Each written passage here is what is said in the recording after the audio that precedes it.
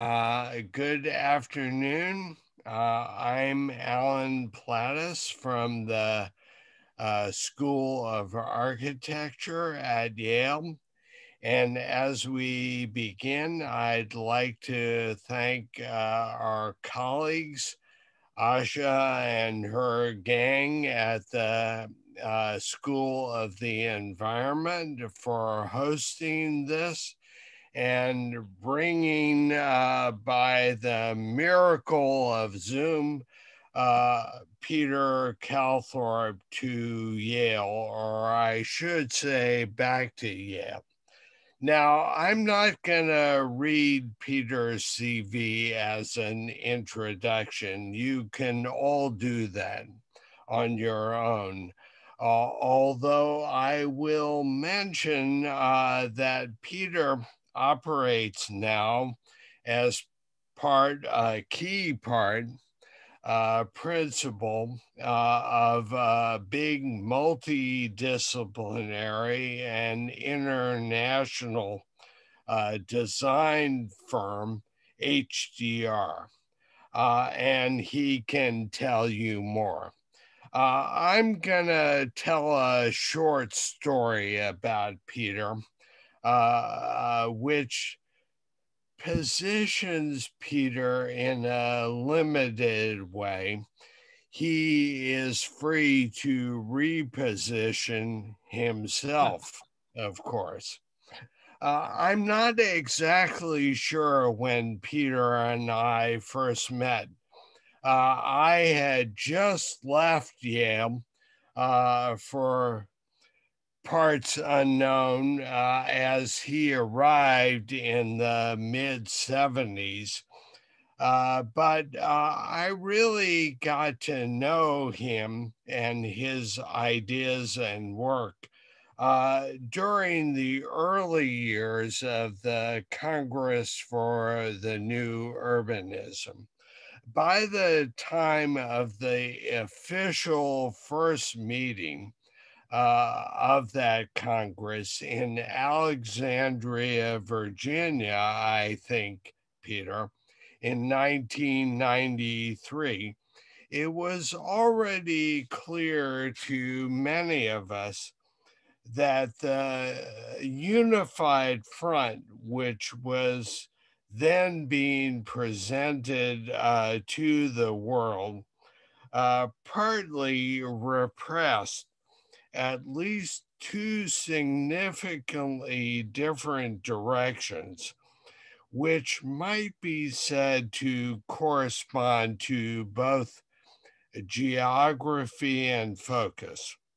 The most visible and vocal people, projects, and position were centered then in Florida, where a group of Ivy League expats had seen the light of new urbanism, courtesy of Leon Creer, and in righteous opposition to the developer sprawl, which was eating both coastal real estate in Florida and the Everglades alive at an alarming pace.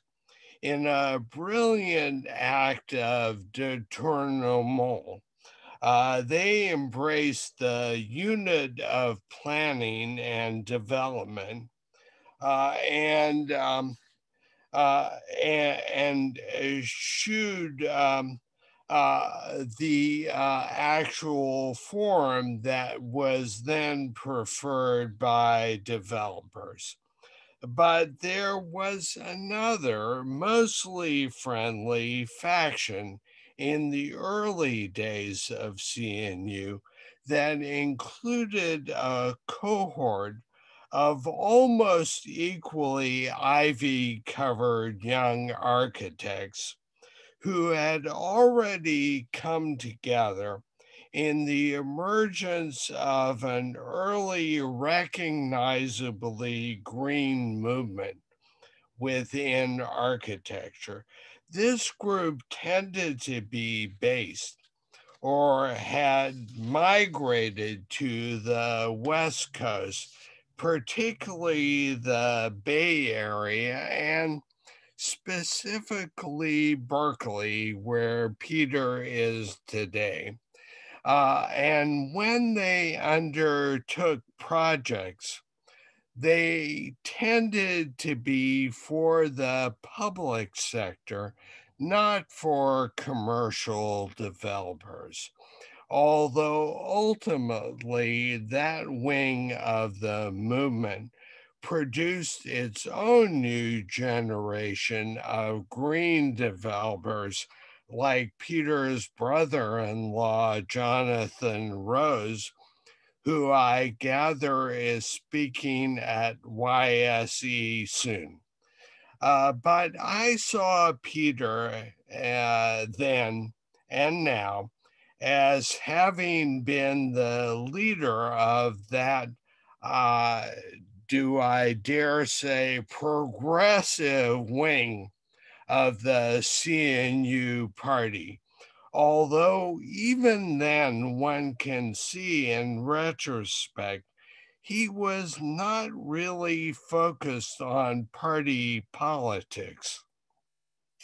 In spite of a few provocative and important debates, like the one he once had with Andres Dewani over urban growth boundaries, Peter was in favor. Peter always had, it seemed to me, his eye and his work squarely focused on bigger issues than architectural style and the production of self-contained neighborhood scale projects. He saw that the real battle against sprawl and its disastrous environmental, public health, and social justice consequences would not be won by projects, however pretty and green. At the time, I tended to call such projects low tar cigarettes. But Peter, quite rightly, in my view, saw that environmental design must be positioned and fought at the scale of the region and at the level of policy as well as design, as you'll no doubt see from his work today. His CV, if you want to glance there, is chock full of publications, projects, awards all over the world now that recognize his ongoing contributions and leadership in this effort. And it is a real pleasure to welcome him virtually back to Yale, where he was briefly a student and is now, even from afar, an important teacher and inspiration. Peter. Alan, thank you so much. Yes, there's always been polarities in just about every field, and this one included. I started with the environmental movement, and I only dabbled in architecture. I wasn't so good, so I stuck to the things I really were passionate about, which was the consequence of urban form on the environment and on the well-being of human beings. And that really is what's driven me throughout my career. I'm going to go right to slides because, of course, I put too many in, but I think people actually like to see details and examples as opposed to postulates and global statements. So let's see if I can get to share screen here.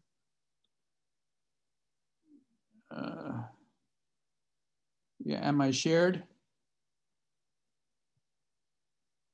Hold shift.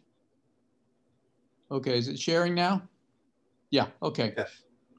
And then I'll just go to full view and we'll go starting with this multidisciplinary firm, amazing firm, which expresses one of my preliminary postulates, which is it takes lots of different skill sets to create the right kind of plan. It has to range across issues in many, many ways. This, I promise, will be my last book. It's a work that we're doing with HDR for the World Bank called Ending Global Sprawl. After working with World Bank on many projects, I discovered that they didn't have a unified set of metrics or benchmarks with which to even think about how to make the major investments in infrastructure and economic development across most of the third world. It was all piecemeal and basically off-the-shelf paradigms. So I began questioning it, and they invited me to write a book, which this is an overview of. I won't belabor the issue of how important cities are. They are the future of mankind in terms of our potential. They are the greatest challenge we have. We cannot solve climate change without resilient, healthy cities. We cannot create a more equitable society, and we cannot even begin, with the background of my dogs, to create ecological environments that are truly sustainable.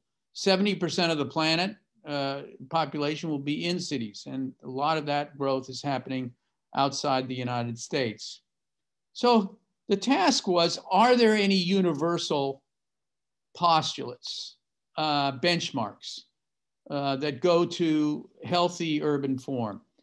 And I think there are. I will end with 8 of them, but I'm going to start with the taxonomy of urbanism that I see in the world as I work. And they are 3 forms of sprawl that have been afflicting the planet since about 1950 in both the developed world and the global South. The largest, of course, is low-income sprawl.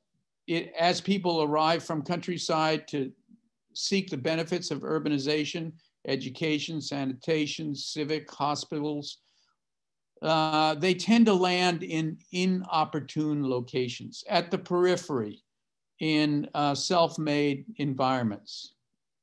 There's another variety of sprawl, which is practiced by China, but by itself represents a very big part of the global urban trend, which is the old super block and tower mentality. And so even though it's highly dense, it has all the negative attributes of sprawl, in which people are separated from one another, from local destinations, and from larger cultural opportunities. And then, of course, the one we're all familiar with, and I'll start with this one. I'm going to give you examples of all 3 of these types of sprawl and their antidotes. I call our sprawl high income, and it is globally. It's only affordable to a very wealthy category of people in the history of mankind. And of course, it is not something that can be replicated. And certainly if it is replicated, the demise of the planet is clearly imminent. But it's failing on many, many levels. And we see it as a housing crisis here in California. We have a deficit. We cannot build enough new housing to satisfy the workforce, the middle and lower middle income households. And if you can't satisfy the need for housing at that level, you certainly have affordable housing in crisis and, of course, homelessness. But it all comes from the fact that our paradigm for housing, which is ever more distant subdivision, has completely failed. As a matter of fact, when you look at 2008, they call it the financial crisis, but actually it was the housing crisis. The foreclosures all take place. This is a map of Chicago in 1998, prior to the fiscal crisis, the Great Recession, and then in 2008, during the recession.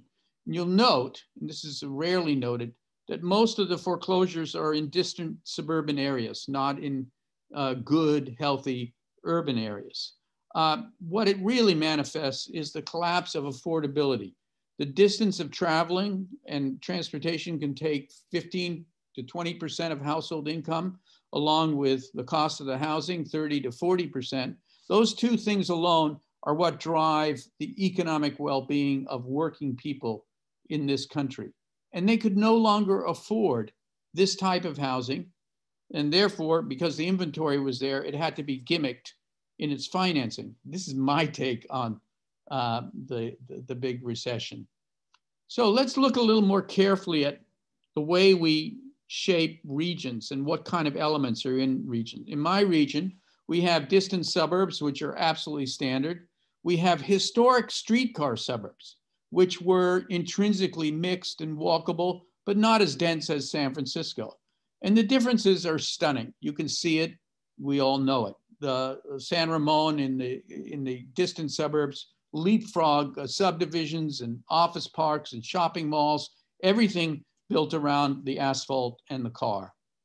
The old historic streetcar suburbs always had main streets, always had mixed use, and always had diverse housing so that they allowed apartments on the corners and bungalows on the streets. That rich mix is actually the scale at which I think we can lean into for solutions in this category. And then, of course, San Francisco is not a particularly dense city by any calibration, but of course it is a city and it operates very differently. We can understand the impacts of these three living environments across one region, whether it's carbon emissions, which is a 3.5x difference between living in San Francisco and living out in the suburbs, land consumption even more, household vehicle miles traveled, which turn into everything bad, congestion, air quality impacts, a cost for individual households, and then other metrics. So we understand the differences and we can now actually study the impacts of more or less of each, which we were asked to do by the state of California. They wanted us to look at two futures for the state. And I'll dumb it down because it's a very complex study with lots of numbers, but there was trend, which was more sprawl, more solving the housing crisis by ever farther subdivisions. And there was compact, which was infill and redevelopment, which I'll get into in a little bit of depth. This is LA under the sprawl future for 2050. This is LA with the same population in 2050 under the compact scenario. Both completely viable as built form and quite frankly, economically more viable in the compact form.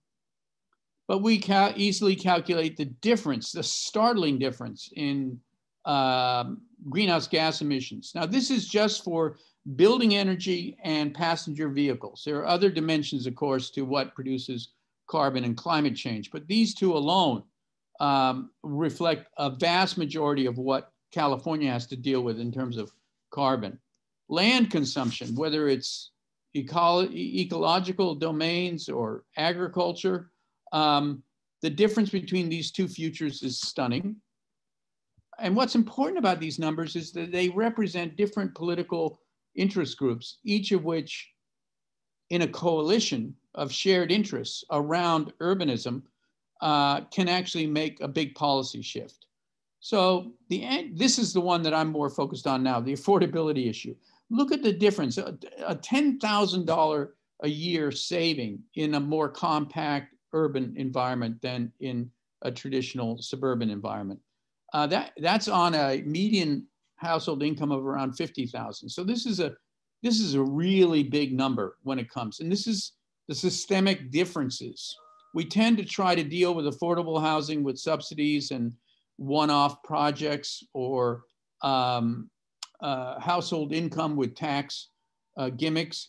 But the reality is we just need an intrinsically more sustainable lifestyle, which will be kind to the environment and also affordable to working people all over the world. So let's look at this housing crisis in the Bay Area.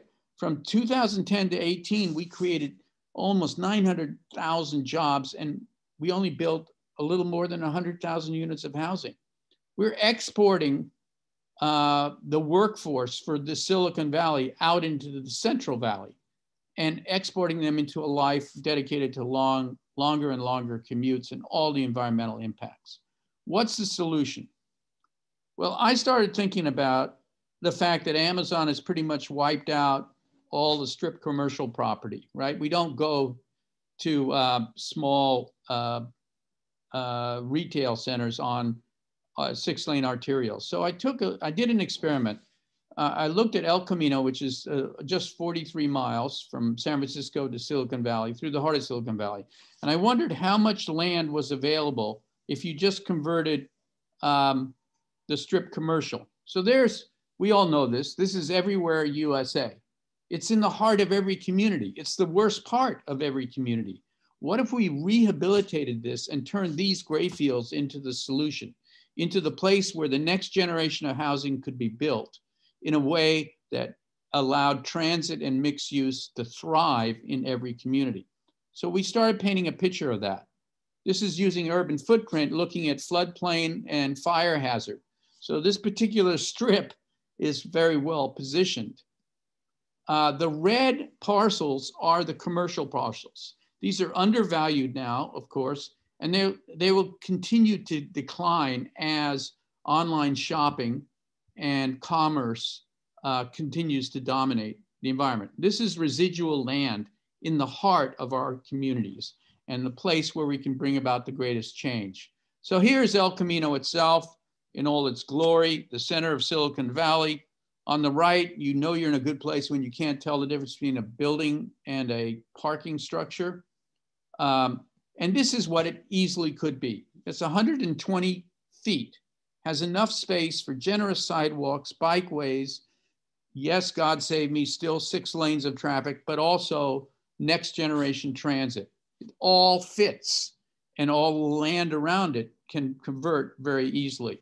So I'm just trying to paint a picture of a very practical solution to our housing, to our transportation, to our housing affordability issue, and also to our environmental challenge. And so the answer came back. 250,000 homes on that one street could be built, just using that land. And by the way, you can see the numbers on the right: water use, energy use, driving, greenhouse gas, transportation costs. Everything comes down as people move into more central locations where they're closer to the epicenter of employment and where they can walk to many local services. We then were asked to look at the whole Bay Area. They said, okay, well, that's interesting, 250,000. How much do you get in 5 counties? And the answer was 1.2 million units of housing on 15,000 acres. And this is the kind of housing that we're used to. It's everything from a townhouse to a mid-rise building next to a BART station or a transit station. Lots of variety, lots of parcel size difference. And interestingly enough, not a big, new town solution, not a freestanding community on a greenfield, but a distributed solution that adds economic value to all the communities and creates and transforms what were the worst place in a community into the best. So did the same analysis, and lo and behold, if the Bay Area grew on these boulevards, we could save all sorts of environmental hazards. But how are you going to move people around? If we're densifying these core communities rather than spreading outward, how do you handle the mobility problem? We have a backbone system of BART and Caltrain. But when you add these boulevards and you imagine that every boulevard has a new, what I call autonomous rapid transit, the next generation of BRT, bus rapid transit, all of a sudden you have a network that gets everywhere, takes you everywhere, and is at the doorstep of most people, unlike the transit networks we have today in the suburbs. We know globally that bus rapid transit is the most cost effective, and you need dedicated lanes, because if they're running in the same traffic, these buses are going to be just as unattractive as they could be. what's fascinating now in China, they have autonomous rapid transit buses. It's beginning to step in the right direction, interestingly enough. But I think there's something even more interesting, which is these autonomous vans. If they ran on singular right-of-ways, they could transform this environment. This is once again a little picture of El Camino Real into this environment where you would go to a station and you'd put in your destination and a van would stop maybe once or twice, fill up and go direct to destination. Every trip would be a express journey. And therefore the average speed of the transit goes up, the operations and maintenance costs comes way down, right? Because a vast majority of transit costs are in drivers, and the construction cost comes way down. This is all in comparison to light rail systems. Now, you're looking at the guy who coined the phrase transit-oriented development and advocated for light rail for decades. I don't think we can afford light rail anymore. We need ubiquitous transit, and therefore it has to be affordable everywhere. And the interesting thing is we have the place, we have the space, and we're going to have the technology very soon. As a matter of fact, these vans will be operating quicker than autonomous cars because they're in a more controlled environment.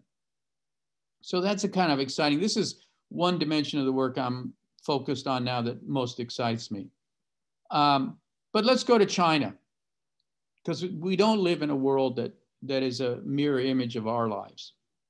And, you know, in this effort of China to bring the world to the old Villaradieu's paradigm of super blocks, giant freeways, and towers, they kind of played it out. And they've discovered after, I think Beijing is now on its 7th ring road, 7 of them, and they're still in complete gridlock.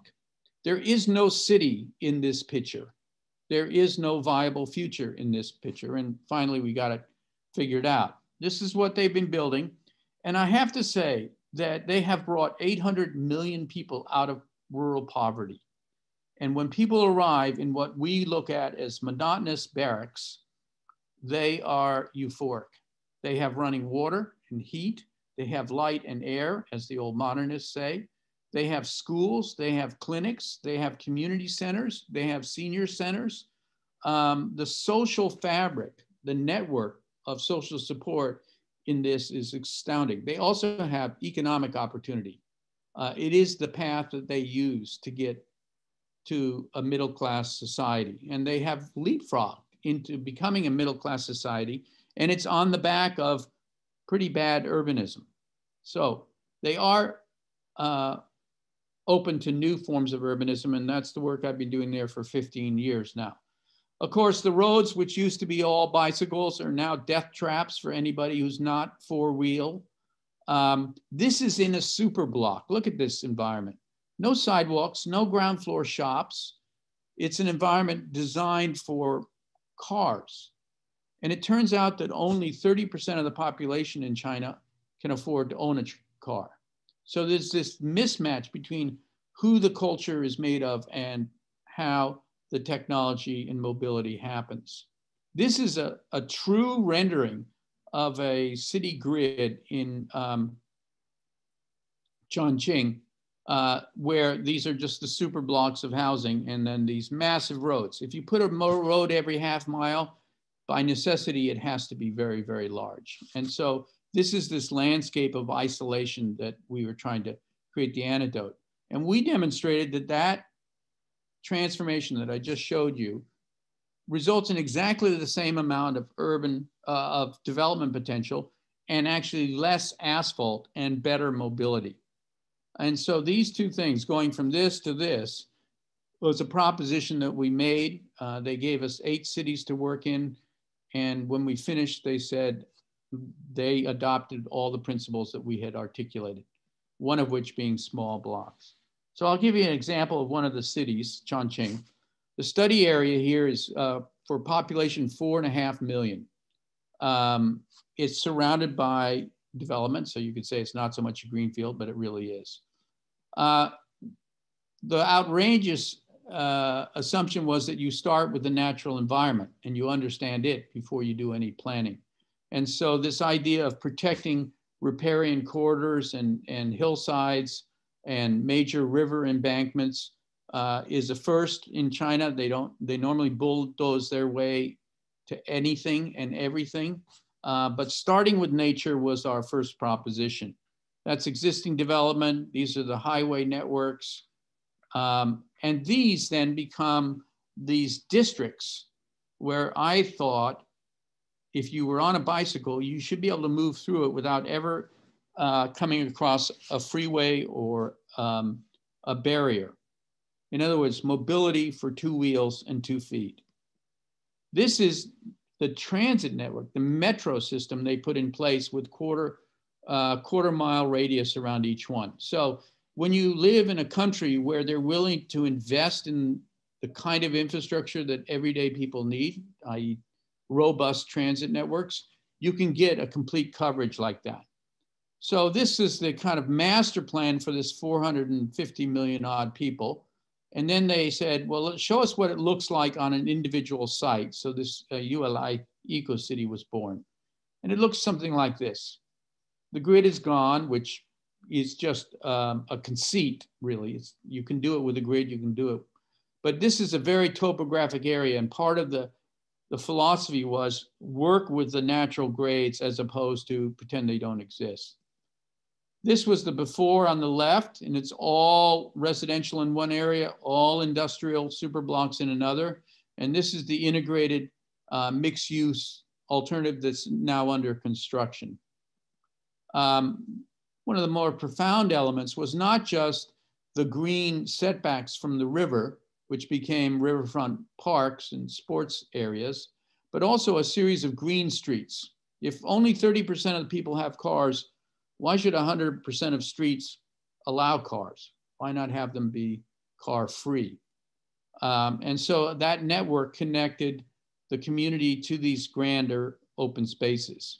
This is one of our renderings of one of these auto-free streets. Transit, bikeways, pedestrian environments, and much higher densities than we get to build in most places in the United States.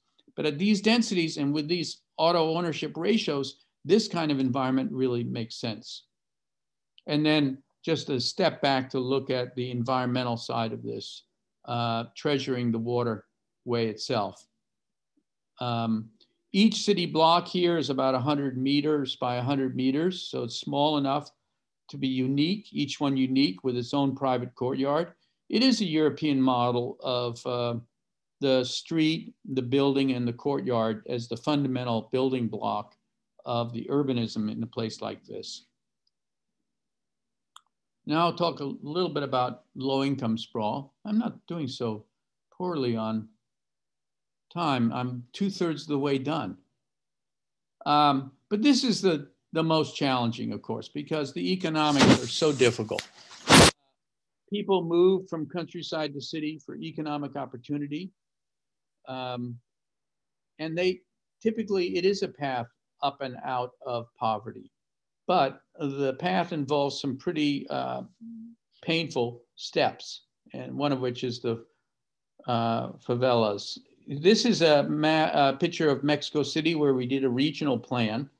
These are 2 images. One is social housing at the periphery. The other one is informal housing, self-built. Now, self-built communities are much more interesting, much cooler places. These are the social housing, which is subsidized, is pretty sterile.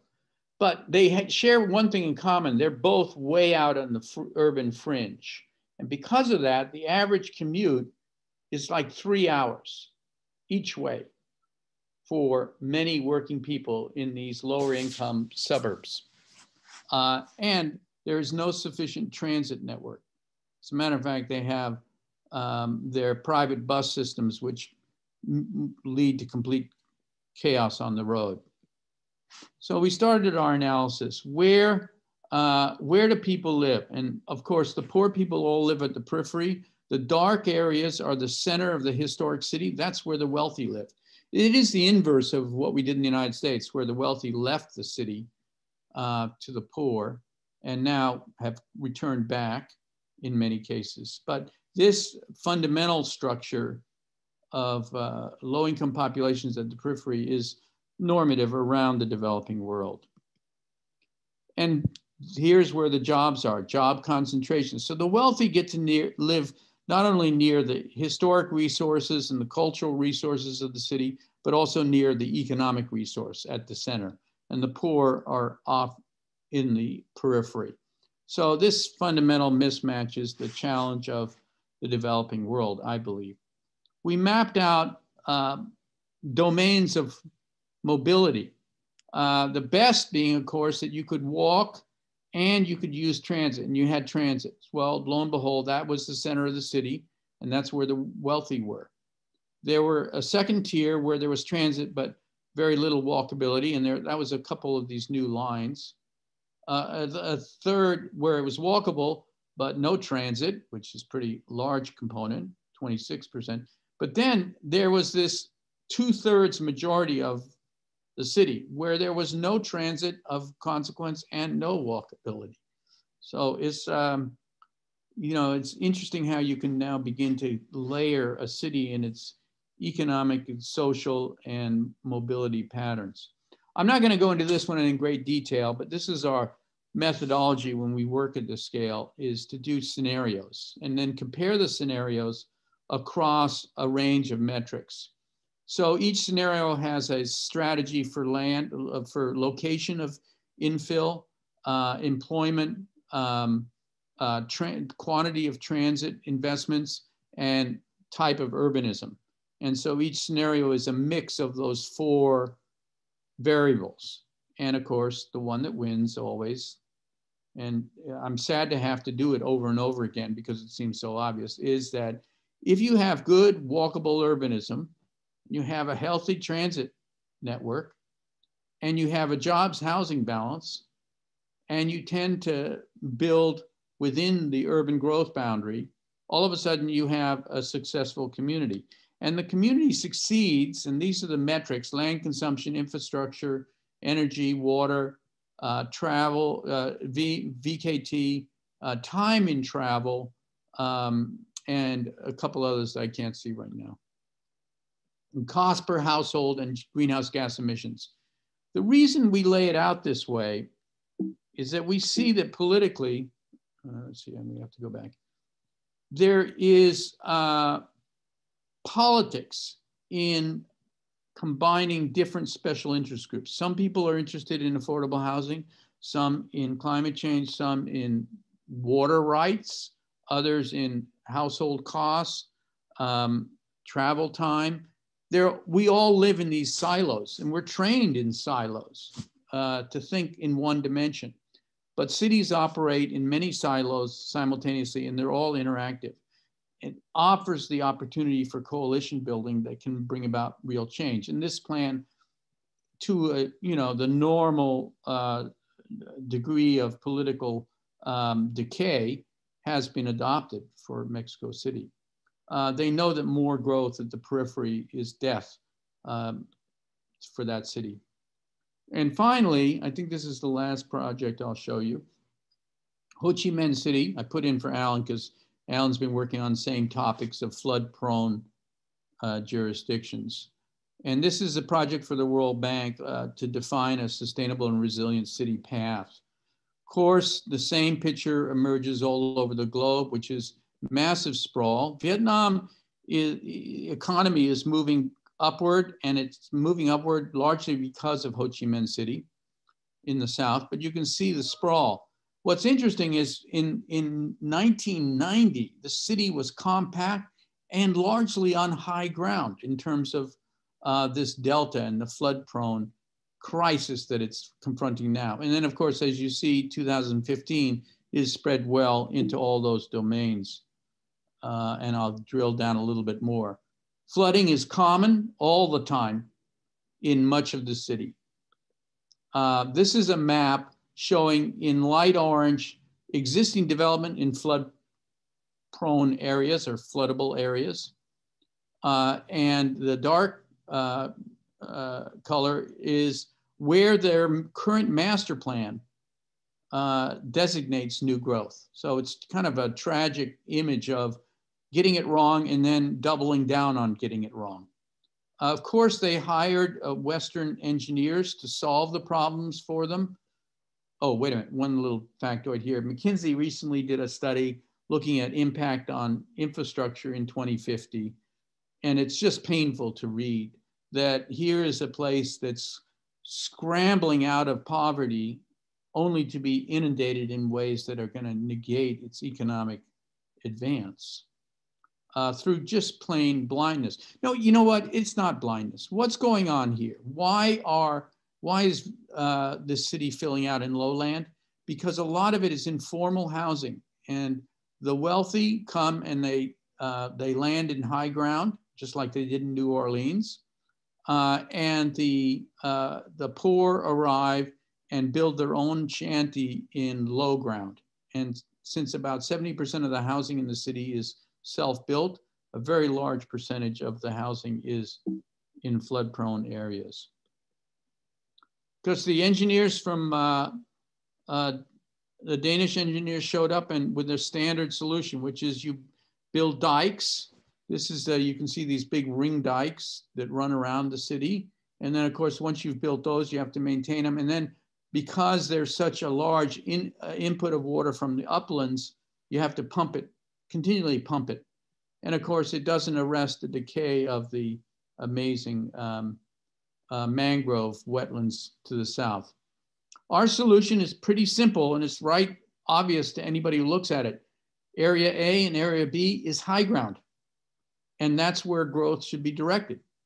As a matter of fact, redevelopment, people who now live in low-lying areas could easily be moved. And that's something that happens in China all the time. But this migration from the south to these two northern sites are kind of obvious and yet politically very unpopular because so much investment has gone into development in low-lying areas. So that's proposition one, just develop in the right place. Proposition two is design a low carbon transport system. Now this one's really interesting to me. 90% of trips are on two wheels in this city. And two wheels turn out to be incredibly efficient. But when they're stuck in traffic with cars and buses, they can't move. And the Westerners came down and said, what you need is metro lines. 6 metro lines are now planned. 1 is under construction, and they can't afford it. They can't afford to build this. They can't. It's a classic Western solution, which is way too engineering heavy and missing the culture and the nature of the place. So our proposition is pretty simple, which is if you take, and nobody's done this before, Severo did this for me. We all know that a lane will carry a certain number of cars or buses or bikes or pedestrians. We know these kinds of things. And you get up here to transit systems. And this is why, of course, they're really efficient. But motorcycles per lane, if they were unimpeded by cars and buses, would achieve around the same amount as light rail and most metro systems, 30,000 person trips per hour in a motorcycle lane. So why build a metro line that you can't afford and that's elevated, instead of just building more space and dedicating it just to motorcycles? And then if those motorcycles were electrified, which they have been now in China, you have probably the world's most efficient environmental transit mode ever invented, more so even than mass transit. Everybody gets to go exactly where they want to go, when they want to go. They have to have dedicated right-of-ways, and they have to have regulations for the step-by-step transition to electric on these bikes. But all of a sudden you have a different modality. So we're literally saying, stop building metro, start building bikeways, bike streets. The ecological systems, preserving the mangrove wetlands is key, and that's another dimension of where you direct growth. And then within the communities, this is one of the high ground areas. This one holds around, I think, 800,000 population. But within these communities, you have to have drainage and detention. This becomes the kind of green backbone of these new growth areas that are sitting in the right place and can be easily serviced. Each community needs drainage ways, both on street and in terms of open space networks. And so the paradigm for a new neighborhood has intrinsic to it these greenways. Each new community needs to be walkable, mixed use, and more importantly, provide something that in the developing world we call sites and services. You accept the idea that people need economically to build their own home, but you give them decent environments to build them in.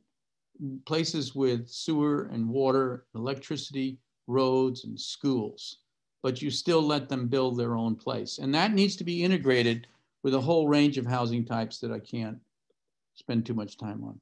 Finally, and then I'll conclude here, heat island effect is another phenomenon that we're just gonna have to deal with in cities. And the answer there is beautiful. It's just trees, trees, and more trees.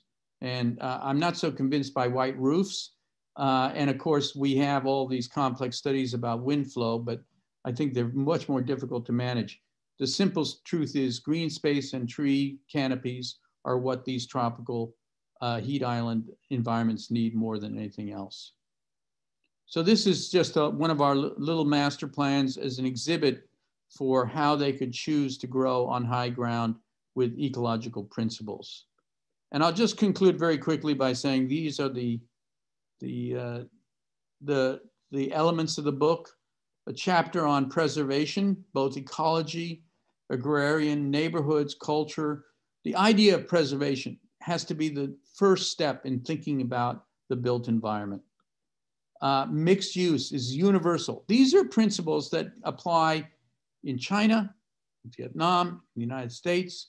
I defy you to design, if you follow these simple principles and their metrics, I defy you to end up in situations as bad as we have today. The network of connectivity and human scale in blocks and streets is key. A distribution of public space and all of its hierarchy is key. And the book will actually set out kind of minimum benchmarks for each one of these. Walk bike, of course, is at the heart of all great communities. Enhanced transit, whether it is a bikeway or an ART. I think we're going to move to the next generation of thinking about how mass mobility happens. And focus. This goes back to that idea of El Camino, which is why not put density along in the form of ribbons as opposed to the form of hubs. So that's kind of where I will end finally. This is what Churchill said, and it applies more so to cities. We shape our cities, and thereafter they shape us. You think you're free, you are not. You are a product of the physical environment you live in. That's it. There's probably some more here, but I'm not going to do them. How do I get out of this? Stop share. Okay, do we got any interesting questions? We have a few, Peter, but first of all, thank you for really brilliant talk that managed to cover a range of material, and with, as always, your California casual attitude, which presents brilliant and urgent solutions as totally natural. It's a great. They do seem to be painfully obvious, don't they? All too.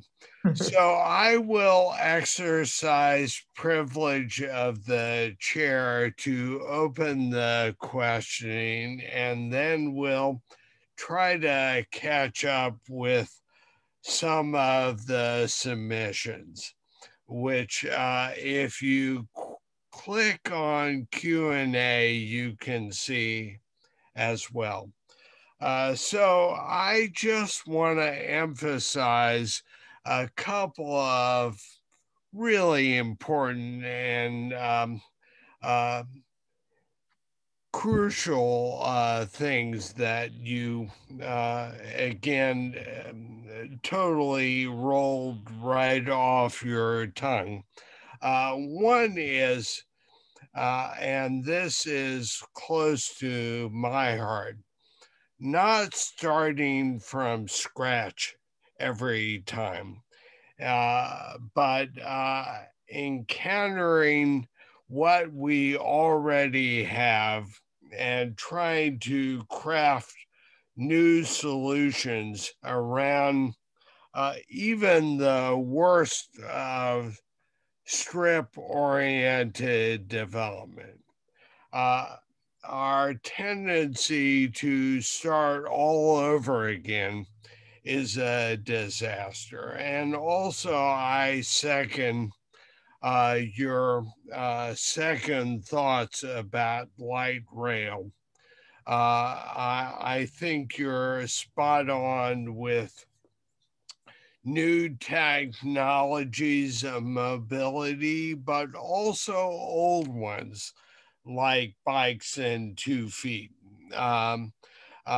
I happen to see one place we're working, which is Gothenburg, Sweden, the home of Volvo. Some prototype of autonomous vehicles that respond on demand as you described. They're really impressive, but so quiet that you're walking along and they sneak up on you. It's kind of creepy in an impressive way. But what I really want to ask to get things rolling goes back to your remarks about coalition building and the importance of that around multiple issues.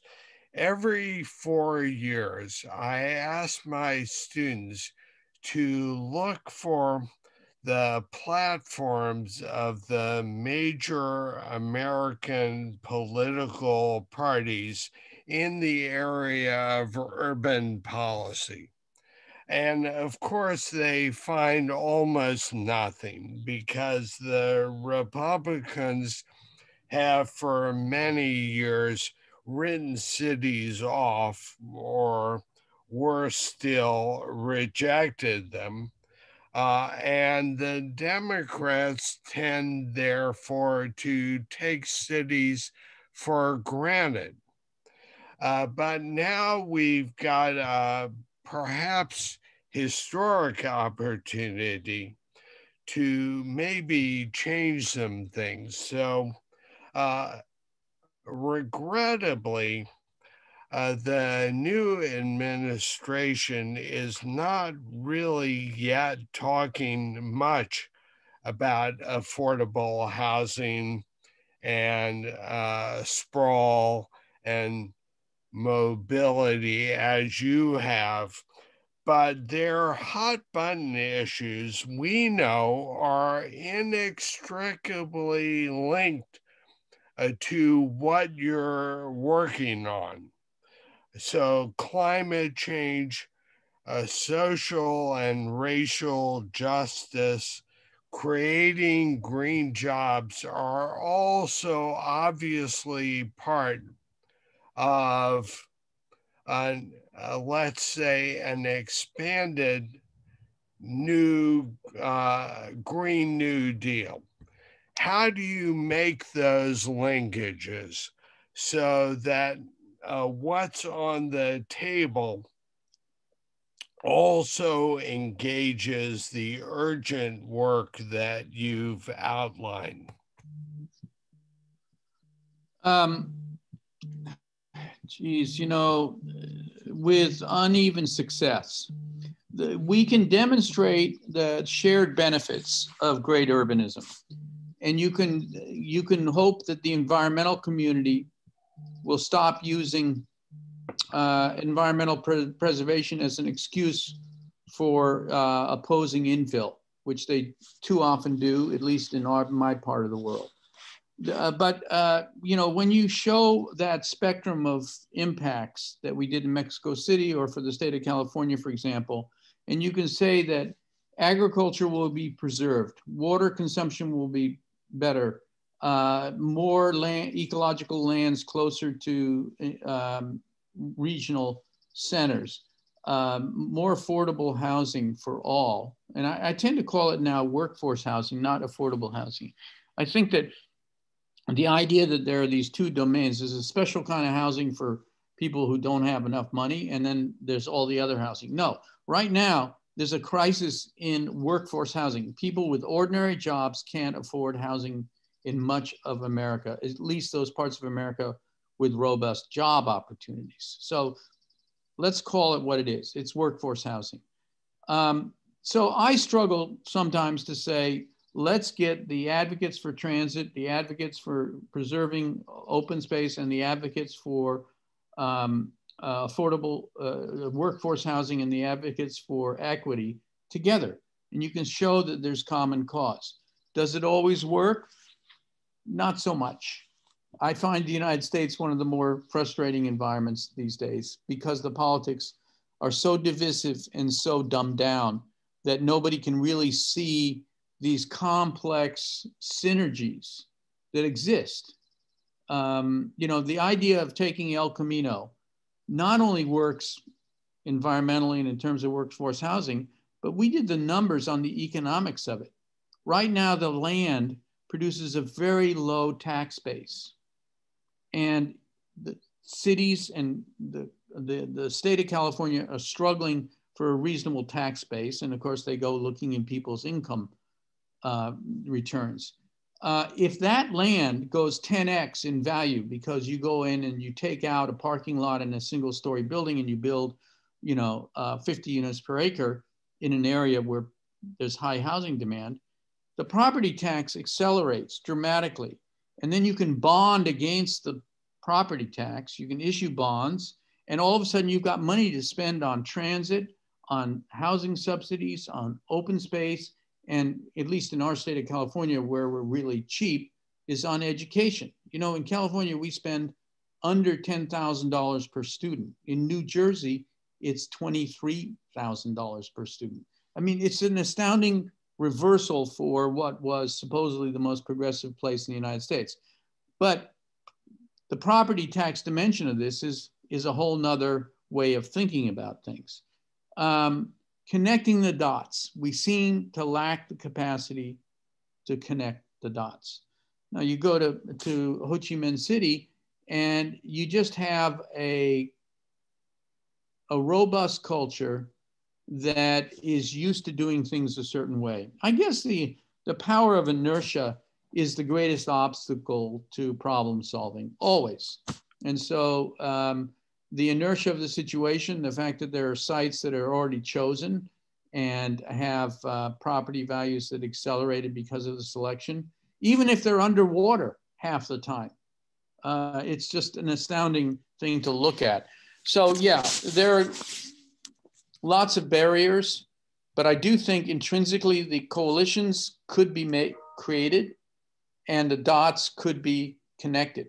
But I'm talking to you guys right now, and there's on one side, you got your environmental school. On the other side, you've got your design and urbanism school. And for some reason, they're not combined. They're not part of the same pedagogy. And that is, you know, that's where the real trouble starts, is when people become specialists. And I look at my architect friends, I'll go on a rant here, and they look at the world as a series of individual objects, buildings. Buildings are autonomous individual statements. They're not part of an urban fabric that contributes to the betterment of the whole. They have no modesty. They all are seeking attention. And it's a tragic cycle. And so architects don't think clearly about it. Planners just think two-dimensionally. They never think three-dimensionally. And they aren't that well trained in environmental or economic factors. You know, I've often believed, Alan, that we need schools of urban design, because urban design is the one discipline that combines the environmental factors, the economic factors, the placemaking factors, and the social issues. It is the meta profession. And lo and behold, it has no standing. It doesn't have a degree of any consequence anywhere. It doesn't even have a licensing exam. You can't come out of school and get an urban design license. You have to be a landscape or an architect or an engineer, traffic engineer. You can be any specialization. You cannot be a generalist. Anyway, right. That's way too long. Our organizers should interrupt if we need to stop. But it turns out that a lot of the questions are versions of the issue we're already talking about. How do you overlay solutions to multiple challenges? How do you promote the benefits of infill? One of the questions, I asked that question at a policy level. One of the questions is asking it at a consumer level. How do we change people's attitudes about where they live and how they live to embrace more compact, even infill solutions? Any thoughts on that? Well, we all live in our bubble, and I live in this California bubble, the Silicon Valley bubble, and it's not normative, I will say, but the desire to live close to where the really significant opportunities are, the desire to live in a walkable environment seems to still dominate the marketplace. Most developers who used to do big master plan communities on green fields now understand that there's a huge market for infill housing, especially in places that intrinsically have that traditional street grid that connects everything, that has the foundations of urbanism as it once was. And the strip passes through those areas. It actually disrupts those areas. And so there's no shortage of builders and banks and clients of people wanting to move into those opportunities. We just can't produce enough of it. I think in other parts of the country, the old paradigm of the streetcar suburb could really be reborn. And, partly through incremental revitalization of historic towns, and partly through new communities. I've never believed you can say everything has to be one way or the other. But I do think we need to make that work. We need a new generation of transit. That's why I'm most excited about this idea of autonomous rapid transit. And let me talk about this for a minute. People are excited by autonomy, but whether a car has a steering wheel or not doesn't matter. It does the same thing. As a matter of fact, if it's autonomous, it probably travels more miles because people will be comfortable commuting longer distance. They will probably get to wherever they're going and send the car, who knows how far, to cheap parking, or maybe they'll send it all the way back home for somebody else to use. It's called deadheading. It's when nobody's in the car. If we thought single occupant vehicles were bad, just wait till you see a bunch of zero occupant vehicles driving around. And the numbers, the analytics are pretty clear. It's up to about a doubling of vehicle mile traveled per household because of autonomous vehicles. But if we use that technology on dedicated rights of way, like the BRT/ART idea, all of a sudden it becomes more than benign because it's carrying multiple passengers and it's rarely going empty. And it creates a fixed phenomena that urban form can organize itself around. If anything starts anywhere and ends anywhere, it's very hard to shape urban places that have any kind of hierarchy. So you need those dedicated right-of-ways. That's the essential. And whether you put electric bicycles or autonomous vans, the bottom line is geography matters and place. And just to build on that, we've got a couple of questions about the relationship between generalized solutions that make a lot of sense, and also at the same time preserving some semblance of local culture, building culture and relationship to landscape. Obviously, you've been to Chongqing, where that, it seems to me, is an enormous challenge. Yeah, this is China is such a paradox. On the one hand, it is achieving things that in the history of mankind we've never achieved, which is bringing people out of poverty. On the other hand, it's brutal in the way it shapes cities right now. But I do believe that's changing. Let me give you an example. In another city, Kunming, they had a huge area that they were planning for new growth. And they do need greenfield development because they are bringing in, the population is expanding so rapidly, they need receiving areas. And originally it was planned, and I did a bunch of the planning for it, and it was very good, transit-oriented, mixed use, and small city blocks was a huge revolution in their mind.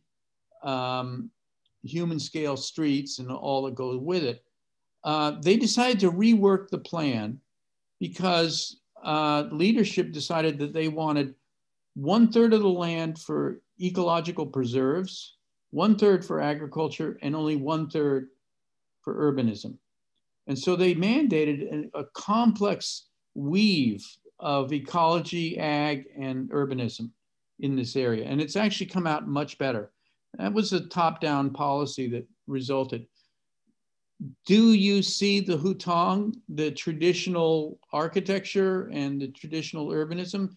Absolutely not. The idea of building at that density, it does happen in China. It is the worst of China in the sense that it's an economic elite that gets to have quote unquote villas, and more and often than not, they'll shape them in more traditional ways.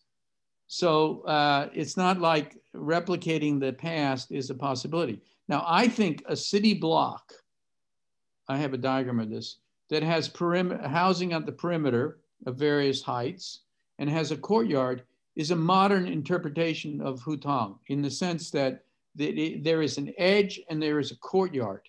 And that's the fundamental taxonomy of the historic norm for Chinese cities. And of course, the hutong always face south so that the courtyard got the light and the heat. And courtyard city blocks can do the same. So there are ways of reinterpreting the past. Now, should they preserve the historic hutong? That's even more difficult. The cost of renovating those environments and making them livable, and then the question is for whom, right? Who gets the special privilege of living in low density housing, is so extraordinary compared to the economic need of taking care of people who are arriving from countryside, from rural poverty. I come down on the side of perhaps not. I know it's controversial, but it's a delicate balance. Yeah, it's a challenge. On my last trip to China, I saw some very good recent rural redevelopment at the village or town scale, Yeah. where quite modest um, urbanism was being produced around existing vernacular landscapes and buildings. But the scale of that is so limited, obviously. Well, I'm reading one very interesting question, and it raises, the question, well, now everybody's going to work from home. Why do you have to be anywhere right. near anything? I don't know about you, but I think everybody's beyond restless and wants to be able to go someplace public and get out of the goddamn house. And so I don't think that's going to become the dominant way of living. It may mean, however, that WeWork type space, having a small satellite place to go and work that you can walk to, may actually gain a lot of traction. So there's an in between just driving 30 miles to work and staying home and fighting over who gets to study space. And that is to have these common workspaces close at hand. And I'll add to that image that it brings you right back to our historic norm of streetcar suburbs.